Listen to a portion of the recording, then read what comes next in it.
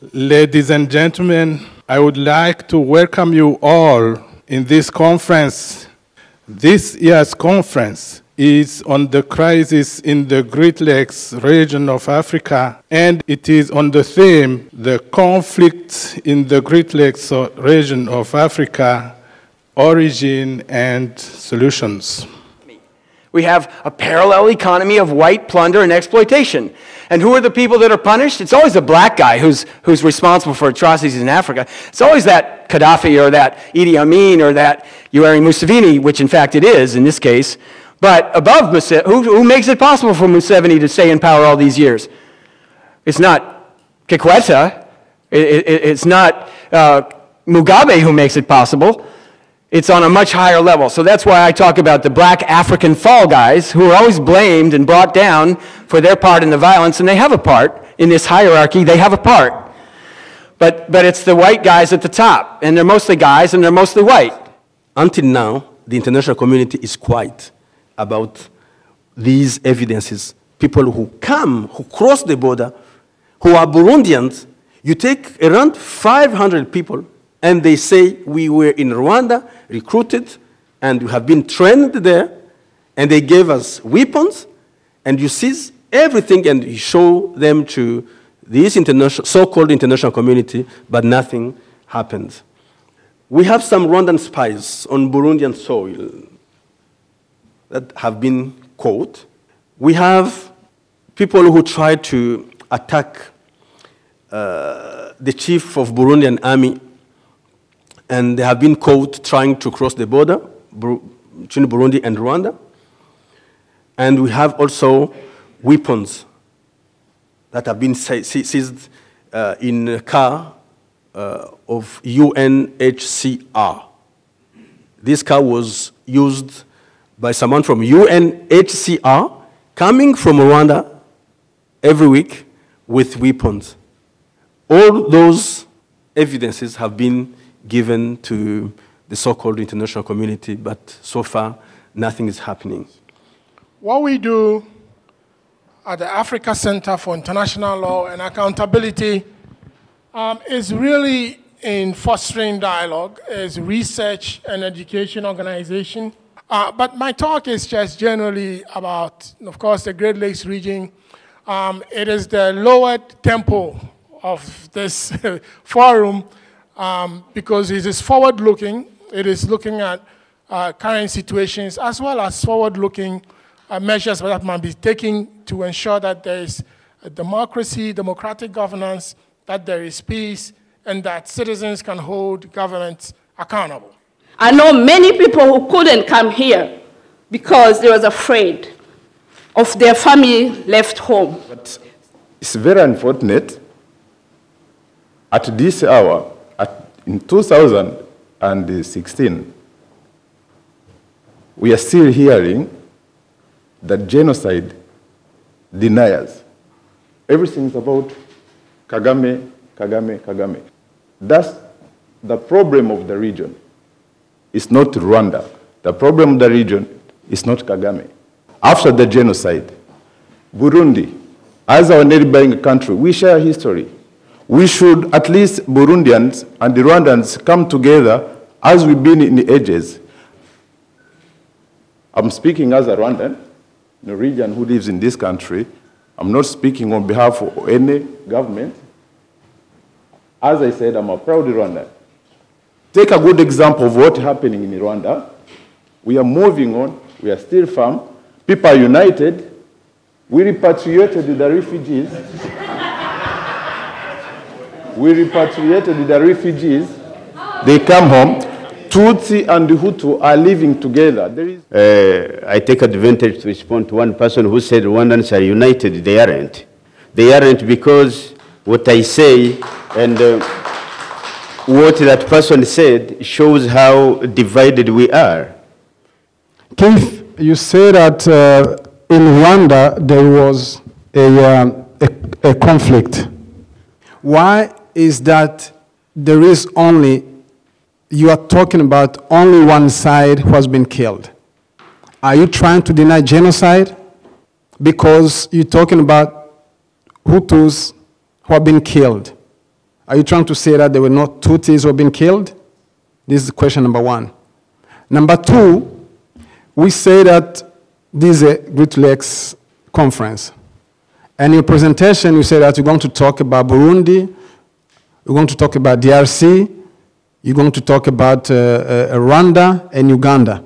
Could you also bring into the picture the whole picture of East African? How do I assess the situation in the Great Lakes? Well, I want to also clarify that someone asked that I suggested that I didn't say that Tutsis, I said Tutsis were not being killed. I said 200,000 to 300,000 Tutsis were killed in Rwanda in 1994. 200,000 to 300,000, maybe 400,000. Let's say it's 500,000. That still leaves 1.1 million to 800,000 people that died, and they were Hutus. The audience had the impression that you were speaking about Kagame and not on the Great Lakes. Why don't you speak on Great Lakes? Anyway, back to your question. I don't understand the question about the greater situation. So the way I would look at the Great Lakes today is somebody trying to get me to talk about the Congo? Were you trying to get me to talk about the Congo? But my question is, we Congolese peoples, we didn't kill people in Rwanda. We didn't participate in genocide. We didn't kill people in Uganda. Who is killing people in Congo and why? From 1997 up to today, there are a genocide in Congo. Almost 8 million people died in Congo. Nobody is talking about it. Who is killing people in Congo and why? That is my question.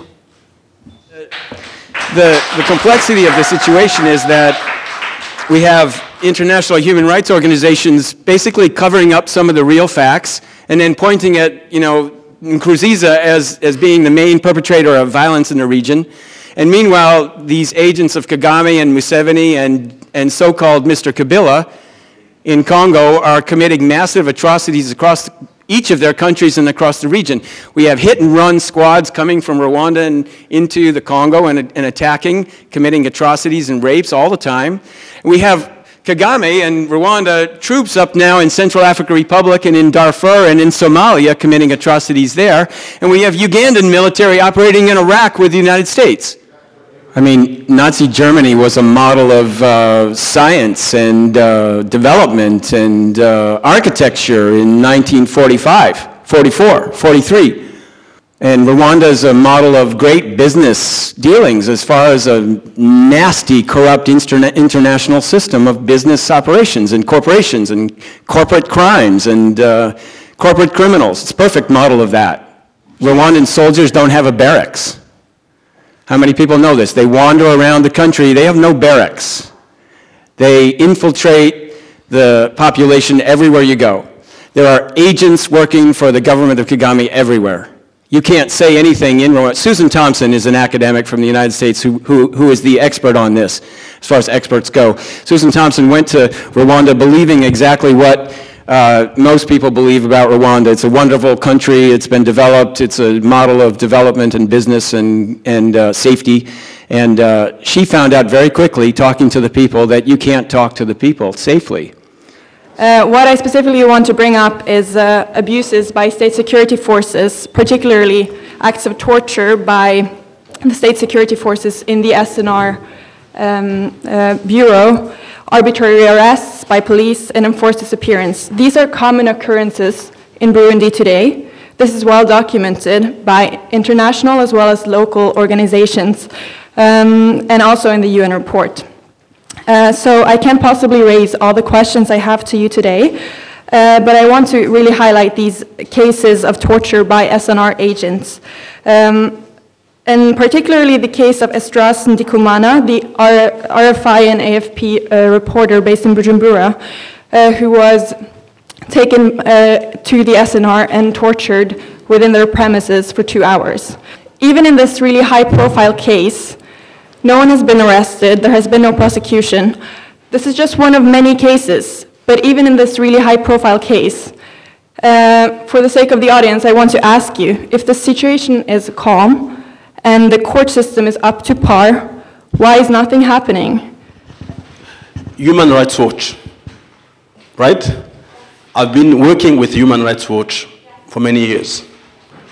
Before, it was Nela Goshal.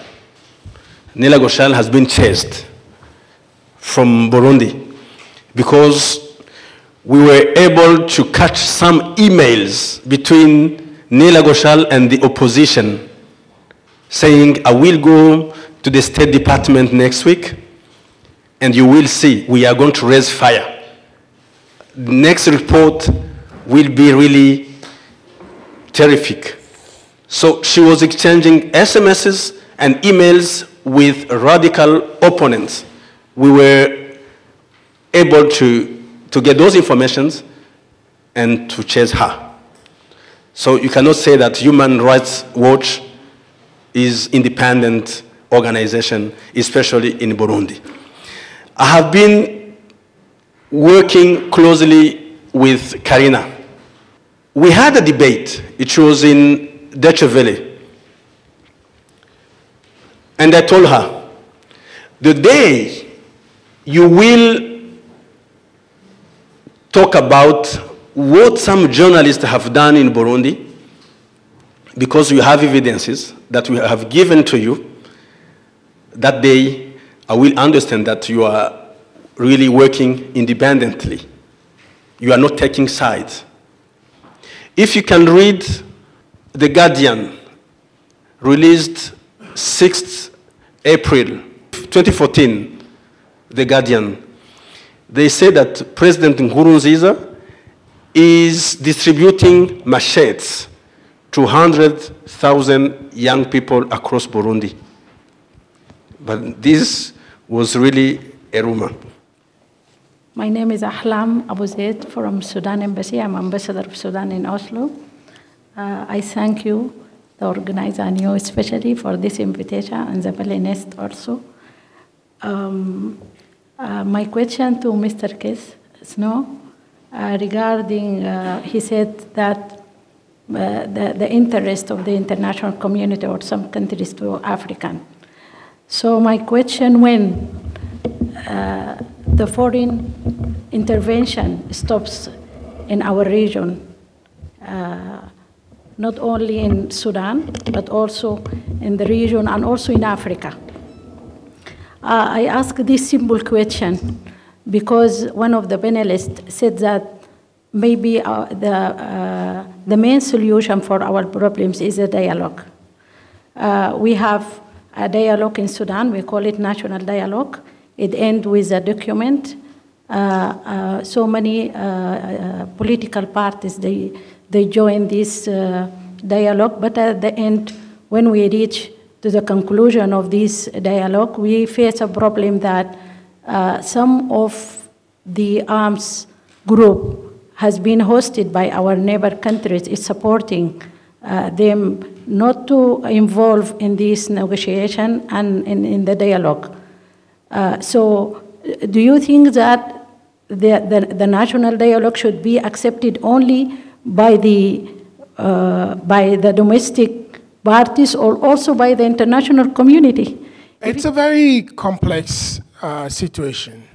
Unlike in domestic law, the only way a person will be brought before court in a criminal prosecution is by, on the order of the Attorney General or Minister of Justice. So there's only one-way street. And if you live in a society, you have actually signed on to the social contract of obeying the laws within the state because you are in the territory.